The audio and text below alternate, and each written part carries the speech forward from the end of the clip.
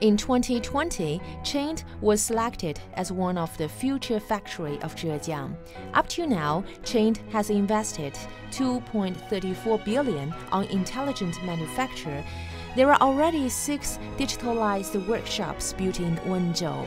Meanwhile, intelligent factories of photovoltaic cell and component are built in Hangzhou, Jiaxing, and even in Thailand. In this way, a cross-regional digitalized manufacture system has begun to form. So in 2020, we know that Zhejiang province released the first batch of future factories, and CHINT is one of them.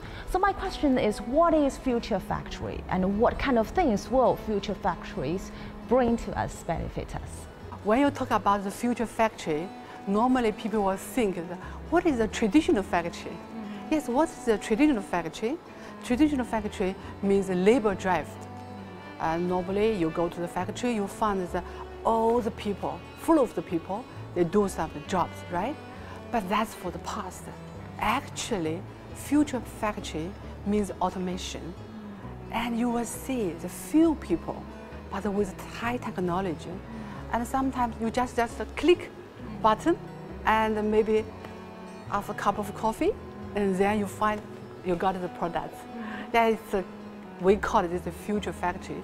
But it looks simple, but actually it's also integrate all the high technology.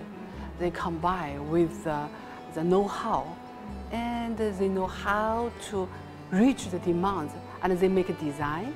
So you have to know deeply how exactly the factory works. Then you put all the ideas and fix on this automation products line.